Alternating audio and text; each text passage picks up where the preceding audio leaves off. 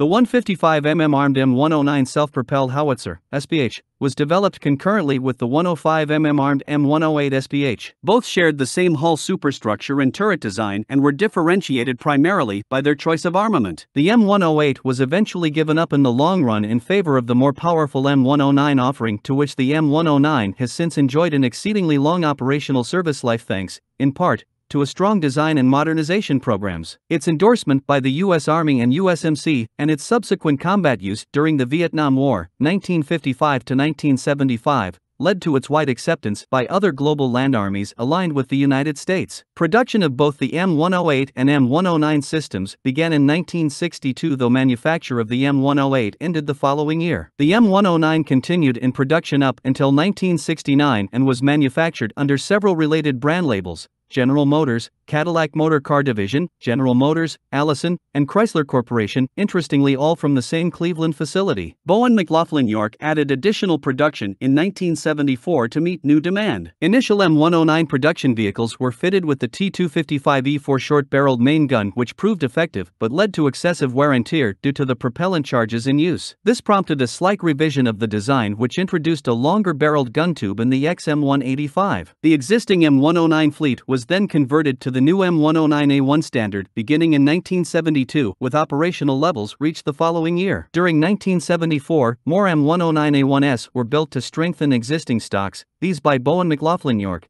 and designated M109A1B. As completed, the M109 was a conventional SPA form by modern standards. It fitted its power pack at front right with the driver at front left in the forward hull. The turret was placed over the rear section of the vehicle with the large main gun fitted into the forward panel. A cupola was afforded to the commander's position, to which a 0.50 or 0.30 caliber machine gun could be installed for air/local defense. The vehicle sat atop a track and wheel arrangement which included 7 double-tired road wheels to a hull side. The drive sprocket was at front with the track idler at rear, while no track return rollers were used. A small door at the rear of the hull allowed for crew entry/exit, as did side panels, roof hatches, and a hatch over the driver's compartment. Main guns featured massive muzzle brakes and were clamped to the hull when traveling. Despite the 155mm caliber, there proved little barrel overhang. The operating crew numbered 6: driver, commander, 2 gunners, and 2 loaders. Turret traversal was a full 360 degrees. After a period of in-the-field use, more revisions were ordered, which included a larger turret bustle which accepted more onboard ammunition storage. New gun mounting hardware was also installed, and the flotation equipment seen in original production models was dropped. With these changes in place, the U.S. Army adopted the M109A2 standard, and 823X-A2 models followed from 1976 into 1985. Existing M109A1 and M109A1B models were all modified to the A2 standard, and these became M109A3. The next major revision of the M109 line occurred during the middle part of the 1980s, prior to the end of the Cold War. As the threat of nuclear war had not subsided, it was thought prudent to provide M109 crews with some form of local protection from nuclear, biological, and chemical (NBC) agents, and, thusly, an NBC suite was added to the M109. Existing M109A2 and M109A3 marks then graduated in this fashion to become the M109A4. The upcoming M109A5 introduced the M284 series 155mm main gun, which replaced the original's M185 model, and a 440 horsepower diesel engine was brought along. Expectedly, maximum range of the gun was increased, as was performance of the vehicle. M109A5 Plus signified M109A5S with updated fire control systems, FCSs, and other more subtle internal changes. After Operation Desert Storm, 1991,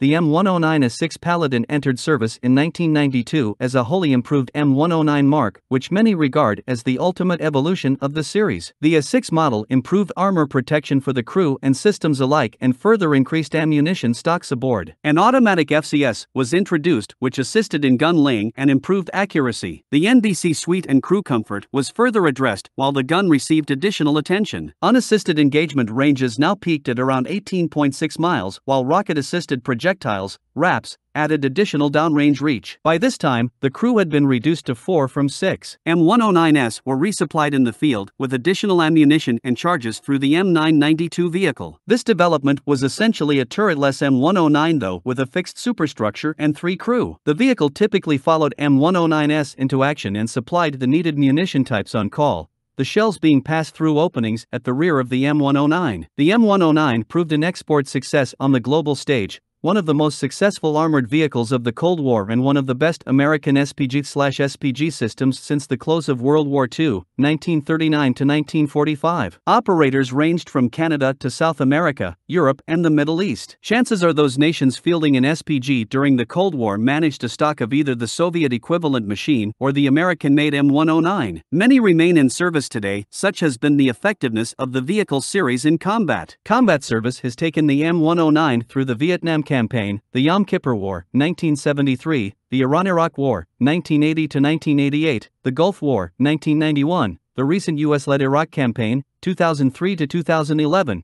and the 2006 Lebanon War. The British Army relied on the M109 for a time until succeeding these units with the locally designed and developed as 90 system appearing in 1993. At one point, the XM 2001 Crusader, detailed elsewhere on this site, was intended as the American successor for the M109 line. This promising program was eventually terminated in May of 1992, signaling an extended service life for existing M109 vehicles.